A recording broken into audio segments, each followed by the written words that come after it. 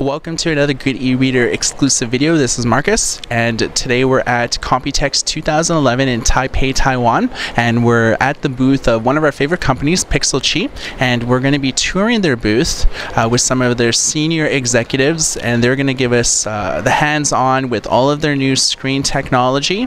What's interesting about this is that it has touch. It's got actually has infrared touch. Infrared touch. So there's no cover glass on it, and so particularly for screens like ours, where we really worry about, we fight for the best optical properties, there's nothing between the viewer and the screen. So despite that, let's see, I can never. The interface on this is. So. Is it reading vertical and horizontal coordinates with your finger, I guess, or actually, infrared? Yeah, you can start with that as the basic idea. Right. That it, in fact. So it's Android. Yeah, it's an Android tablet.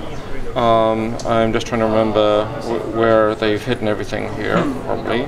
Wow. So I can now turn the backlight off. Oh my gosh. So they actually created their own little skin on this. Yeah. And.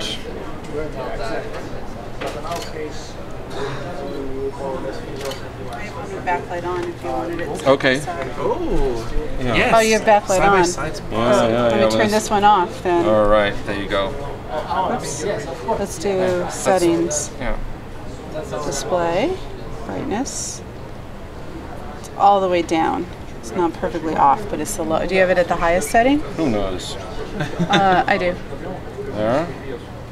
Just all you do. Settings. Display. Brightness. Yeah. Okay. Yeah, all the way down. Alright, Okay. so this one's all the way up. So I can just try. 3 million units using this technology already. So we're kind of the fastest ramping technology that's on record. I mean, going from over the last 4 years and shipping 3 million units is faster than any other new display technology has achieved. So we're bringing on our second fab into mass production and selecting our third fab now. And the reason we're able to do that at such a fast clip is because we're the first fabless LCD design house. A lot like what we're doing is a lot like what happened in chip design 25 years ago, where the chip fabs existed and companies like NVIDIA and Xilinx and AMD started making innovative chips that they could send to the fab, and back came innovative chips. We're doing that with LCD because the cost of LCD sort of assembly and mass production is really low cost, but we can innovate if we understand those manufacturing processes really well to products that can actually yield and ship, rather than, like, OLED was invented 30 years ago. Electrophoretic, that technology in ink, 30 years ago, it took that long. yeah. And we want to ship stuff well before we die. This is also a 10-inch screen, but unlike the 10-inch screen that we showed you at CES, this is actually Android format. So it's 1280 by 800. Yeah. And you may also notice something else. That is a thin screen. Remember, this includes the backlight. look at that.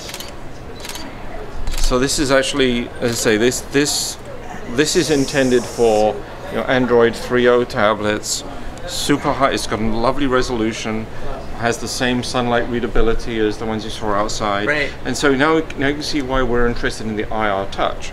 Look at that. I mean, it's just like, you know, you just basically circle the motherboard and battery, and you start thinking about the form factor for a tablet. It doesn't need to be more than about twice this. It really could be enough juice to power the whole device. A bit like a calculator, right? Yeah. Uses a small portion of this.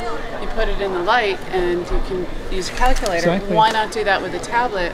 Why not skip the battery altogether? We're nearly there, right? Yeah. We're nearly there in terms of power. This outside, inside, it creates less juice, but we're not that far away from being able to do it today outside, and tomorrow can we do it with just room light. Wow. And This is 1 watt, and this is 1 watt. So imagine just putting a solar panel around the bezel to power it. it seems about the natural evolution of your company to do something like that too. You know, screens that were designed to function in pure sunlight, and why not draw power off of that at the same time? Yeah, these are the new higher efficiencies, but you'd think they're expensive. I bought this online for $3. So and if you wanted to buy a ton of them, the price would just go way go down exponentially. Exactly. It's not really that expensive. So it's pretty interesting what can happen. And we've shipped a lot of them in this unit too, enabling a very, very low power laptop, a 1-watt laptop. What's generally the cost per unit? Pardon? What's generally the cost per unit? $100. Oh, it actually never hasn't hit $100. It's about $150. Yeah. For the whole unit. But every child in Uruguay has one of these. About half the kids in Peru. Large deployments in Afghanistan, Rwanda, and 30 other countries with smaller penetration. It's beautiful.